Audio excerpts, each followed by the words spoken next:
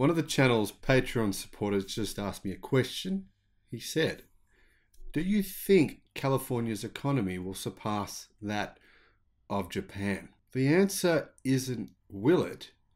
The answer is when will it happen? It's inevitable. The Japanese economy will lose a minimum of 15% of its GDP within the next 10 years, leading to an economic crisis, massive job losses, billions of dollars of lost revenue, and enormous structural changes to the Japanese economy. And it all comes down to one thing: a refusal to move and support the future of the automotive industry. Hello, my friends. I'm the Electric Viking. Great to see you. Welcome to the channel. Welcome to the channel, all the new subscribers, and welcome back, everyone else. If you're new, my name's Sam Evans, and I'm coming to you from Melbourne, Australia, and I will be at the Fully Charged show in Sydney in March next year. I'd love to see you there. I'll put a link in the description below for my 10% discount code for tickets, and I'll have a booth there. Come up and say hi. Make sure you see me. Now, if you're in Australia, Aussies, come along. If you're in the United States, I'll be at Fully Charged show in October next year. If you're in the UK or Europe, I'll be in London in April next year at the Fully Charged show, which is one of the biggest shows in the world. Obviously, if you don't know who Fully Charged are, they do the biggest events in the world for everything electric. Basically, they are the kings of putting on a show and getting you excited, showing you all the new technology. Manufacturers will be there. BYD will be there. MG will be there. There's going to be lots of electric cars that you can come and check out. The New York Times reported recently that California's GDP just surpassed that of Germany. One of the key reasons for that: Germany's GDP has contracted. It's gone down for a few straight years. California's GDP has continued to climb, and it's obvious why, right? Even though California's population is much smaller than that of Germany and much, much smaller than that of Japan, most of the world's big companies are still located in California. California's population right now sits at about 39 million. Germany, about 82 million. But it doesn't seem like there's really that much of a direct correlation between population sizes and GDP. What is much more important is actually supporting innovation, supporting entrepreneurs. That, my friends, ultimately is what this comes down to.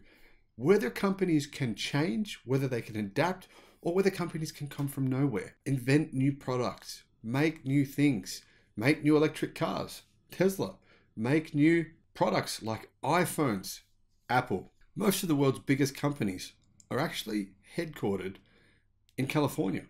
Apple, Amazon, Facebook, Wells Fargo, Alphabet, which is Google, Microsoft, the Walt Disney Company, Cisco Systems, Chevron, Bank of America, Intel, Oracle, Salesforce, Walmart, Adobe, Visa, IBM, ExxonMobil, Qualcomm, General Motors, Tesla, Applied Materials, AT&T, Western Digital, Johnson & Johnson, Boeing, eBay, Pacific Gas and Electric, and there's a whole host of other companies. Really, what we should be most amazed about is not the fact that people are leaving California, which I've been hearing. It's that California's economy has proven so incredibly resilient through the pandemic and now through the current period of elevated inflation. So much so that the Golden Gate's gross domestic product will overtake Germany as the fourth largest in the world after the US, China, and Japan. Now, California already leapfrogged Brazil in number 7 and France number 6 in 2015. And it supplanted the UK number 5 in 2017.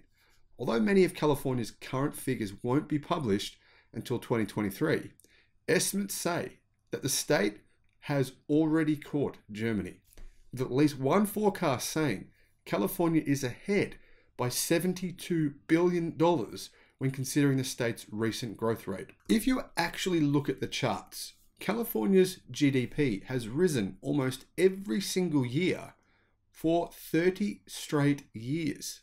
It's been the most resilient economy in the world, bar none.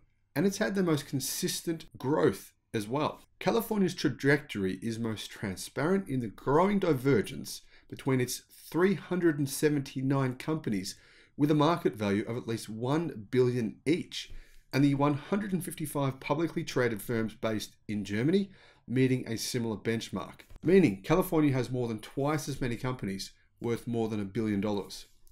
Whereas corporate California revenues and market capitalization rose 147% and 117% during the past 3 years, Germany mustered gains inferior of 41% and 34% according to Bloomberg. The margin of Germany's nominal GDP of 4.2 trillion over California's 3.4 trillion last year was the smallest on record, but it's about to disappear. With Europe's largest economy barely growing in 2022, Germany, and forecast to shrink further in 2023, the outlook for Germany is actually quite stark. Why? Because Germany's biggest employer is the automotive industry, whether directly or indirectly, it supports millions of jobs. But it's much, much worse for Japan. Far worse. In fact, some estimates say that the automotive industry supports up to 89% of the Japanese economy, whether that's directly or indirectly. And with a population of over 120 million people, Japan right now is still the third largest economy in the world. But very soon, I would say within 5 years at the most, California's economy will surpass that of Japan's. For the last 10 years, Japan has been the second largest car exporter worldwide. It makes about 9 million cars locally, but it only buys less than 2 million of those every year. What does that mean? They're exporting around 7 million cars every year. But keep in mind, those cars, in fact, 99% of those exports are not fully electric cars. They're primarily gasoline-powered vehicles. The reality is, factories in Japan simply are not prepared or set up to manufacture and export electric cars. A new report says that Japan risks a 15% drop in GDP if it does not move swiftly towards producing electric cars. The Climate Group is a non-profit founded in 2003 with the intent to inspire global climate action. The report shows the status of auto sales in various regions, with Japan lagging behind major markets in Europe, China, and the United States in terms of domestic EV sales. In fact, Japan's domestic electric vehicle sales have declined in the past 2 years. They represent less than 1% of all cars sold in Japan. Now, that may not matter for the local population, sure, but the thing is, if Japan maintains or wants to continue exporting about 80% of the vehicles it produces, it will have to completely change what those vehicles are, because only 2 million of the vehicles it produces are bought in Japan. The other 7.5 million go to really 3 major places: Europe, China, and the United States. Now, of course, we know that if Japan does decide to build EVs and then send them to the US, it's going to be at a huge disadvantage versus local competition in the United States, because the new Inflation Reduction Act gives $7,500 per car to companies who make electric cars in the US, but that doesn't include other incentives such as manufacturing the batteries in the US as well. So not only will Japan have to ship those cars all the way to the US and pay those shipping costs, which have increased significantly over the past 3 years, they'll also be at a massive price disadvantage due to that tax credit and the battery credits.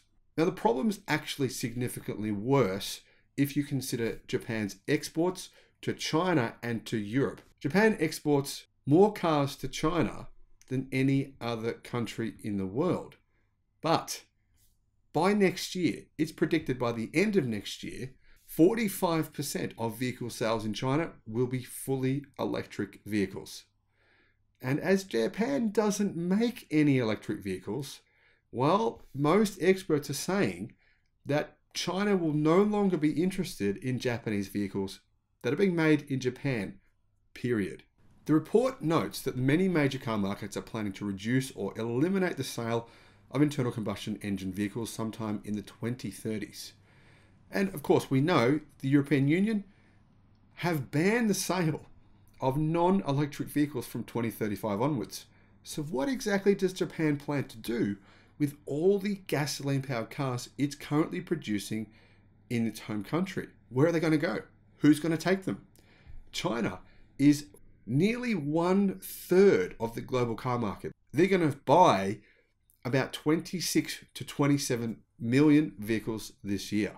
But remember, the Chinese are buying EVs. They're not all that interested in gasoline-powered vehicles. If Japan is not able to produce EVs, this is a huge risk to its industry. The Japanese economy is massive, but it relies, of course, primarily on vehicle exports and vehicle production.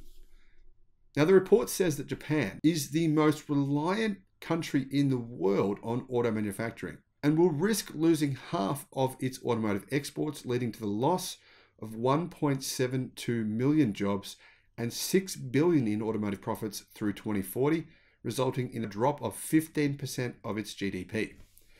Japan's GDP is guaranteed to drop, but I don't believe it's going to lose 50% of its exports. I believe it's more likely to lose around 80%. If you think that this report is biased or politically biased, well, you should keep in mind the fact that the CEO of Toyota actually agrees, and he stated similar figures in a speech a few months ago. Electric says that Japan's domestic EV targets lag behind every other major player. The EU will ban internal combustion engine vehicles in 2035. That's already been official. The UK in 2030. And in China, it's very unlikely there'll be any sales of anything but electric vehicles and plug-in hybrids in 2030. Japan refused to sign the COP26 2040 all-electric target. And as a result of Japan's intransigence towards green energy and transportation, it received a Fossil of the Day award. In fact, much of the Japanese automotive industry still believes that hydrogen-powered cars are the future, and they appear to be investing in those pretty heavily. What does all this come down to? Japan faces dire economic consequences without immediate action. The truth is, though, it's too late. The report says that Japan's current path and long-time resistance to EVs will result in significant long-term damage to its economy. About 82% of Japanese-owned vehicle production is exported, and Japanese companies currently supply more than 13% of the world's passenger vehicles. This number will decline to no more than 5% at best by the end of this decade. Now, given the large, enormous slice of Japan that is employed in automotive-related industries, this will result in massive job losses in the country. And like I said, Toyota themselves have agreed with this and said the same thing. About 8% of the Japanese workforce, or over 5 million workers, are directly employed in the automotive-related industries. But most analysts and economists say that for every one job in the automotive industry, another 10 are created. That could mean up to 50 million people of Japan's workforce are in some way working in supported industries or directly in the industry supplying parts, manufacturing, or sales to Japan's automotive industry. Now, this report says that 1.7 million jobs would be lost, but I believe that figure is extremely conservative. So how can Japan move forward? How can they actually try to stop this massive loss and reverse these problems?